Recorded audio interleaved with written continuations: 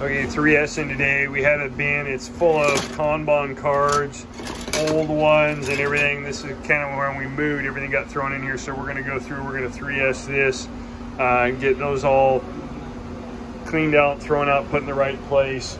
And we're restocking them into our bins here so that we don't lose them. Phil's done a good job with the move, getting everything dialed back in here in our inventory. And what we're working on right now is even, they got a lot of stuff that's, we're trying to get a label on everything.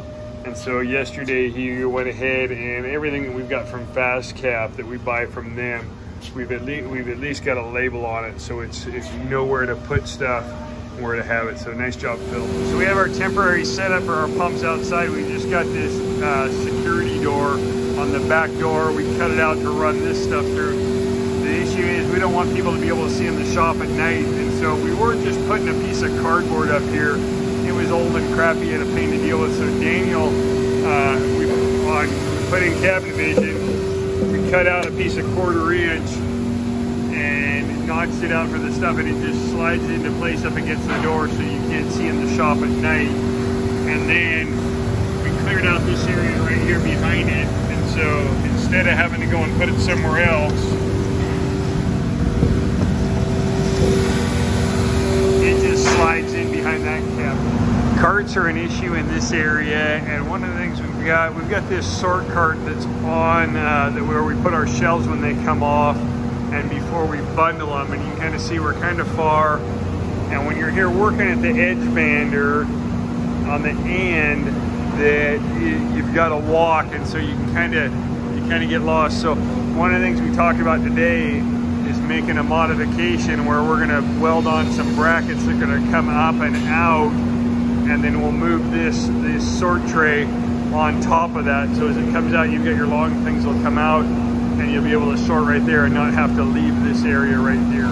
Okay guys, feedback from yesterday's installs. Job that Brandy had, but I'm sharing this with everybody. So first off, measurements on one of the rooms was off by 1/4 to 1/2 inch. Remember, on a closet, it's better for us to be too small by 1/2 inch than too big by 1/4 inch.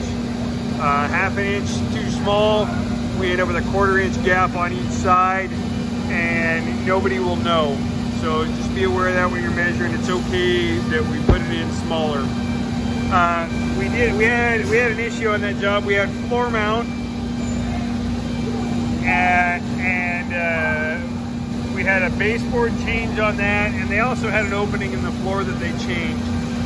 When you're on a job that's a remodel and they're going to be doing stuff, if there's, if they're doing work, they're going to be changing flooring and stuff, have a conversation please with the customer that, hey, if you're going to change any of this stuff, you need to let us know.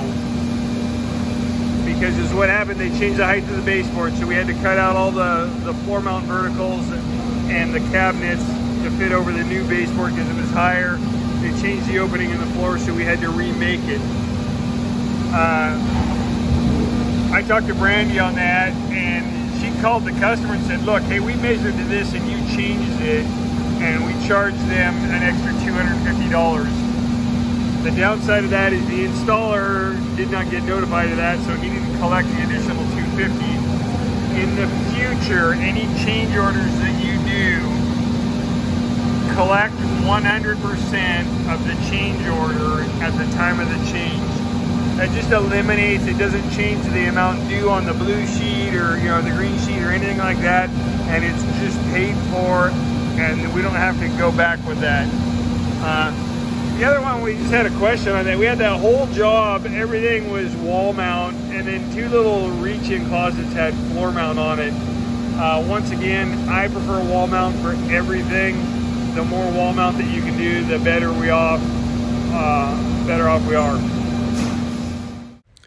You guys, I also wanted to just point out, this is a wall bed that we installed yesterday, and you will notice that it is not a wall-to-wall. Love to install beds like this, and the reason why they showed up on the install and where it was centered, we had 2 plugs. We had an electrical plug, and then we had another cable outlet or something like that were right in the way. And so they had to offset the bed slightly, about 6 inches to one side, and that it just made it work. It's a much easier, faster, cleaner installation and works really great. This one has the 24-inch side cabinets, looks nice. I do a lot of the 18-inch ones because it gives you a pretty good clearance from the side walls, and it just isn't as noticeable. You have a wider gap. Instead of having a 6-inch gap on the wall, you'll have a 12-inch gap, or instead of 12-inch, you'll have 18. It just looks like it's a built-in piece of furniture that fits better in the opening sometimes with the smaller cabinets.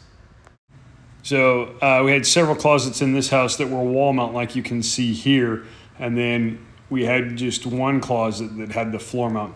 I don't know the reasoning behind this, and that's fine. I get it. Sometimes there's a good solid reason. The point that was brought up was we had baseboard changes in all of those items, and so we had to go and cut out and notch those out. Had it been wall mount, it would have matched the rest of the house, and we wouldn't have had to do anything like that. Once again, we had several of these large, big coat hooks that weren't called out on the plan on a reach-in closet, and we didn't have any nailers on them. So I know that we just went over this last week. Just a reminder, if we're doing, anytime we do hooks, they need to go on a cleat. That way they're securely fastened to the wall. They're easier to install. We're not gonna have any issues down the road.